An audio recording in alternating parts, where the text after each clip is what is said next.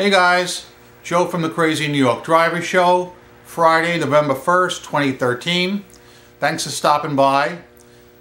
And hopefully today, this video will clear up a lot of things that are going on related on eBay.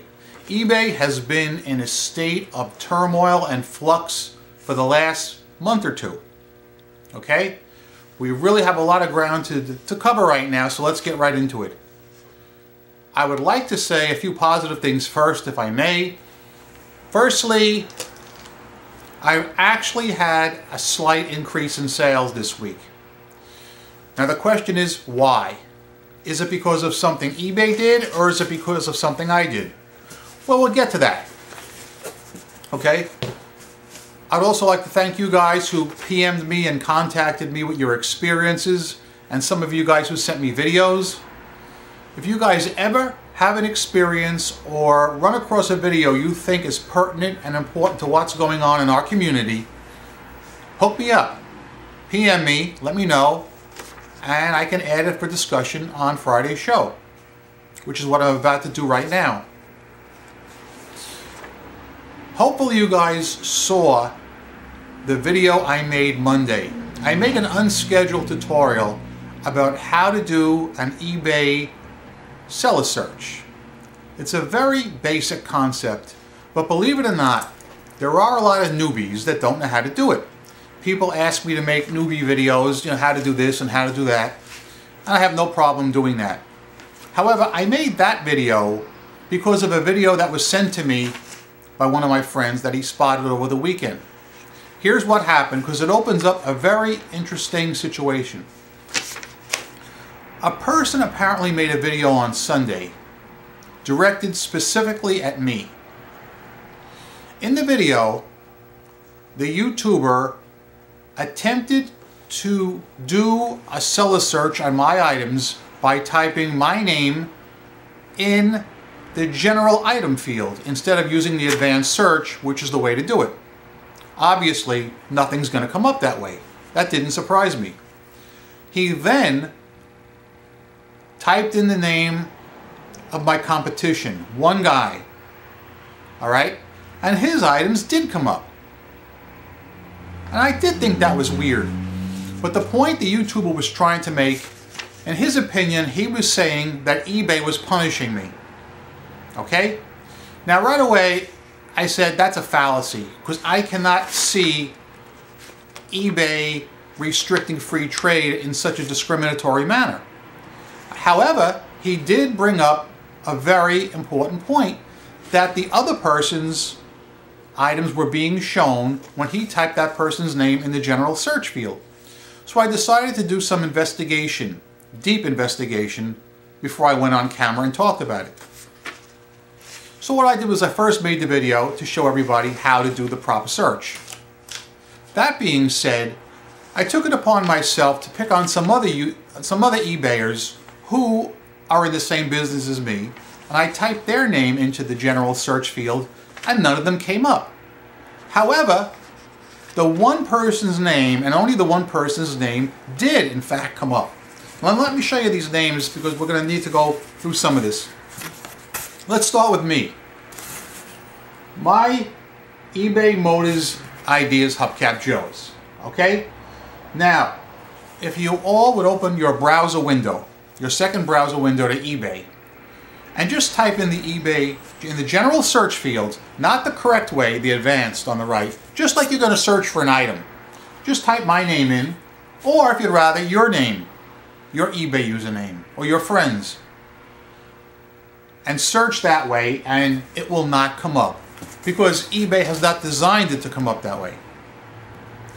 Alright? Once you've accomplished that, I want you to type in this name. Hubcaps_plus. His items will come up. And this is what the YouTuber was ranting on. He was saying that eBay was basically giving this guy preference over me.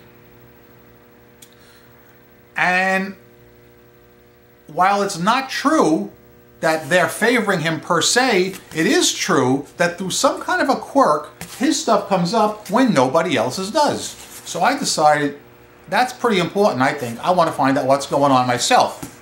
But I want to get the exact information before I go on camera. So, I called eBay. And they sent me to the Philippines. And I explained to the Filipino operator what was going on. And she, of course, could not understand me. She's telling me that in order to do a search, I got to click the advanced tab on the top right. I said, yes, I understand that. That's the correct way to do it. But humor me. Let's conduct an experiment one-on-one, I said to her. I want you to do it the way I'm telling you. Type my username in the search field right now and tell me what happens. Nothing came up. I said, now type in hubcaps_plus. And bang, it revealed his items. So she was flabbergasted. She says, well, let me put you on hold and let me get back to you in 2 minutes. 2 minutes turned into 22 minutes. But that was time well spent. I don't mind a bit. Now the explanation she provided, and I like help from some of you code slingers out there. Jump in here on this. According to her techie guys, the fact that he has an underscore in his name is telling the eBay search bots that this is not one name, this is two names, hubcaps and plus, and therefore it's pointing directly to this particular guy's items. This is definitely a fallacy with the eBay search bot. So what I have to tell you is, let's say you want to open up an eBay account tomorrow, a brand new one. Let's say for the argument's sake you sell batteries, and you wanted to use the name Batteries Plus. Okay? If you registered with that name, it would not come up in search, just like mine, just like yours, just like everyone else's. However, if you did it this way, Batteries_plus, according to my research and what I found out, yours would come up in the search results. It would be skewed in your favor.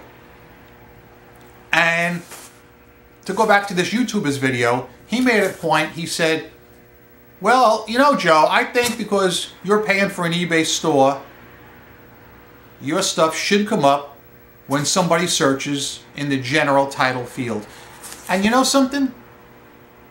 I agree. Anybody that's spending the extra money for an eBay store should get their stuff mass marketed and get a little extra zing, I think. All right? However, it is not set up that way right now. So again, back to you code slingers.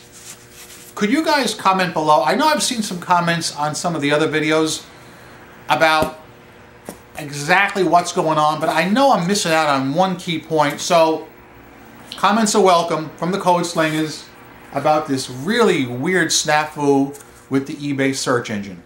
Okay? All right. Let's move on to the next topic.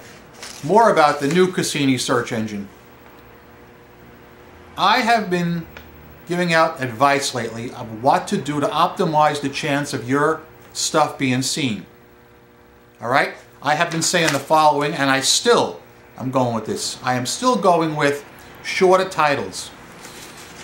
I had one of my subscribers write to me a couple of days ago. She said that she called the Philippines and the Filipino operator told her to use longer titles. Yet, I've had other people say that it's better to use shorter titles because the longer titles will confuse the Google search bots. And that, to me, seems sensible. So I'm going with shorter titles, okay? Also, use black font only. I've been told this, all right? Do not embed any pictures in your listings. If you're selling an item, use eBay Picture Services. You get 12 pictures for free. Do not embed anything in the eBay listing for the simple reason the iPhone users are going to get all screwed up with that. That's a fact. I've been told that many times years ago. Also, banners. Now the jury is still out on this. And I'll tell you why. I've always used banners. For years I've used them and never had a problem until just recently, the last month or two. So I've been doing an experiment. I've been taken down all my stale listings. I've been redoing them from scratch, description, title, pictures, and I've been eliminating the banner. The weird part is, several items that sold over the last few days had a banner. They were ones that I hadn't retooled. So, again, with banner, without banner, I don't know. The jury's still out on that. I really think eBay needs to step up now and come up with a list of do's and don'ts. This nonsense has gone on for 2 months. The only reason we're getting as far as we have is because we're all pooling our knowledge. And that's great. We're helping each other. But that shouldn't be. It shouldn't have to be. eBay should either make a video or send one of those seller newsletters out to everybody saying, for optimal search results, do these things, bang, bang, bang, and do not do these things, bang, bang, bang. End of story. It would be so simple. But you know why they're not doing it? I don't think they really know what to say. Several people have been getting conflicting advice from eBay representatives on the phone. All right? The only thing I can advise you, for the most up-to-date eBay advice and PayPal advice, right here. Watch these videos and read the comments of the good YouTubers, good eBayers below, and your question will hopefully get answered. Okay. Another thing that may or may not help. I have not implemented this or tried it. I only read this comment this morning. Somebody suggested you use hashtags in the description of your item, such as hashtag eBay. They're big, as you know, on Twitter. I am not a real big Twitter guy. I used it for a while, and it was very helpful.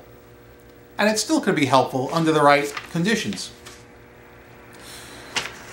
Will it help in search? I don't know. Again, I am paranoid about confusing these eBay search bots and the Google search bots, and I don't know, you know, maybe some of you guys use hashtags. If you do, and it's working for you, comment below. I'd like to know about it. So would everybody else for that matter. Okay. Switching the topic slightly, I want to talk about abuse of the eBay contact system. This has been a long-running gripe. There are 2 types of abuse I've encountered over the years, and I've had both of them this week. And quite frankly, it pisses me off. Number 1. I was selling an item in a quantity listing, a brand new hubcap for $49.95 with free shipping. There is a picture of one item. The auction says you are buying one item, but you may buy more than one if you want. Shipping is free, etc. So this guy writes to me and he says, you're charging $49.95, but am I getting just one or am I getting all 4? The guy obviously lacks reading skills, but I can accept that because I'm glad he contacted me first before committing and then wanting his money back when he gets just one.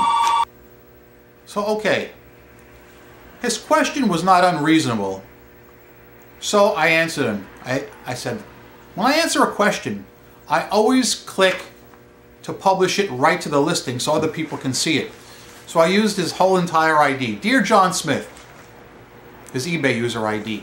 Dear John Smith, this listing is for only one item for $49.95. You can see there is one in the picture. The auction clearly says one. The item is a brand new factory item and I'm offering free shipping. Thank you for your interest. Now, up till now everything's fine. He really has no reason to write back to me, except to write back and say thank you for clarifying that. He has no reason to write back and say something nasty, which he did. He writes back, that's too damn expensive. I can get one in a junkyard for $5. $5. The shipping alone costs $15. You know, that's what really upsets me, is when people have to write back a nasty comment like that through the eBay contact system. It's just unwarranted and it's uncalled for, and it's happening too often. Another thing that's just as irritating, and it happened again. I had a Chevy hubcap listed. A guy writes to me, "Hey, I see you're selling a Chevy hubcap for $50 with free shipping. I have 4 of these. Do you want to buy mine?" That's abuse of the contact system, selling off eBay. I wrote back to him, "No, I don't want to buy yours. Stop being so lazy and list them on eBay." That is something that only happens in eBay Motors. I put this out to you guys. Have any of you ever had that happen in any category except eBay Motors? I really want to know. It's never happened to me with a toy truck in my life. Never happened with a card. Speaking of toy trucks, before I forget, are any of you going to the toy convention in South Jersey or in Pennsylvania this week and next week? Anybody going? I can't make the one this week, of course. I have something to do. Next week is a maybe. If anyone's going, I want to know about that. There's going to be some Hess toy truck people there. I want to know if you're going to be there. Maybe we can get together and do a video. I'm not going to swear I'm going. I got a couple of friends who are going and want me to go with them. So more on that as it comes up. Now, my question to you guys. Since last week, have your sales improved at all? Have they gone down? Has eBay sent you any messages specifically geared toward you? Several people have written to me and told me they got messages from eBay. I got one myself that told me I had several items that needed to be changed to increase the item specifics, which I thought was weird. Also, have you had any interaction with either eBay or PayPal representatives on the phone? I called both this week. And here's where I'm going to show you night and day. I called PayPal 8 o'clock at night. Not with a complaint, but I needed help with something. I was working on quarterly reports and I needed to know how to do a certain function that I couldn't quite get. And I've done it before and I forgot it. So I called up the representative. She was in Arizona. Real nice lady. Very helpful. I explained my problem. She listened to me. She was even stymied. So she had to put me on hold for a couple of minutes, but she came right back and she told me exactly what I had to do to generate these reports. Took a couple of minutes, bang, quick. She didn't rush me off the phone. There was no language barrier. She chatted with me and it was great. And I said to her, I am so thankful that PayPal has their representatives in the United States. It helps so much. And we talked a little more. I even told her about the Crazy New York Driver show and invited her to watch some of the videos. And I told her I'd give her a shout out. So thank you for your help. And it was a pleasure working with you. But I even told her I would love to see eBay follow suit. eBay and PayPal are connected. It's brother and sister, or man and wife. Why can't eBay have their customer service in the USA? I am stymied by that. Yes, I know it's cheaper overseas. I'll give you that. I give you that. But you get what you pay for, okay? On that note, I'll leave you. Let's rehash. Okay? All comments welcome. I want to hear about your experiences in the last week. Have your sales increased on eBay at all? Have they stayed the same or decreased? Have you been contacted by eBay or PayPal? Did you contact them? And if so, what was your experience? Do you have anything you want to add? And for you code slingers out there, talk to me about that hubcaps_plus situation and why he's the only person on eBay that's being picked up by the search bots in the general search field. And a side note, on my second channel, I plan to make a video about school bus stories next. That was the one that was voted on the highest. I doubt I'll have time later. If I don't, it won't be till at least Monday or Tuesday because I can't do any videos on the weekends. I'm Crazy New York Driver. You're not. Thanks for watching. Thanks for keeping this a successful partnership. The place to come for your eBay and PayPal news, updates, and stories. I'm going to have a sip of Gatorade as I say goodbye and fade off into the clouds.